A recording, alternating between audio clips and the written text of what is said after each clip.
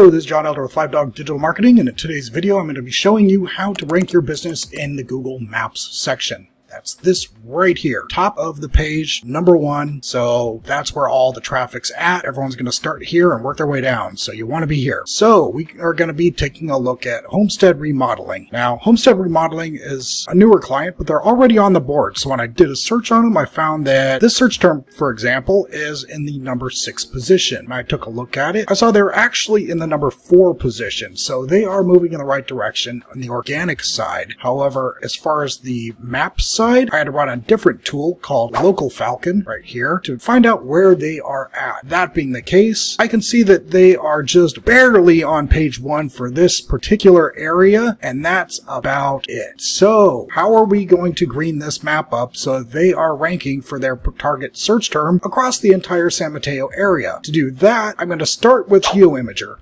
This is a very inexpensive tool and allows you to add GPS coordinates to your images as though you took them in that exact area. To use this, I'm going to take this little graphic that I created in Canva and go ahead and download it. I already did. And then I took those coordinates that I got from Local Falcon right here and I plugged those into Geo Imager right here and here. Then tagged it with the target keyword that we are trying to rank better for. So now this image shows the keyword, the name, the alt tag are all flooring installation. And it looks as though this image was taken right here where this pin is at on the map. So now Google's going to associate that particular location with us and flooring. How we do that is we take all that image and we go to our Google Maps. Basically, this is the Google Maps layout now. So we want to create a post. Those still exist. You can do it right here. Here's the post that I made. So we can actually see what I did in action. You can see a couple days ago, I dropped this image that I created in Canva in the post. First thing I wrote was our target keyword. I then wrote a quick little paragraph weaving in several keyword variations: flooring needs, flooring installations, flooring contractor, flooring installation services. I try to get all the synonyms and adjacent keywords and weave them in there so it reads well, yet tricks the algorithm. And then sign it with the name, location, web URL, and a quick click to call. So with consistency and repeated effort, this is how you're able to tell Google Maps that yes, I do flooring installation and I do that flooring installation in this particular area. With enough posts like this targeting a certain keyword for certain areas, you're going to start ranking better for those keywords in those areas. This is one trick that we use, but it's the dominant one. You can also use the same trick about tagging photos when you're simply uploading images to your GMB profile.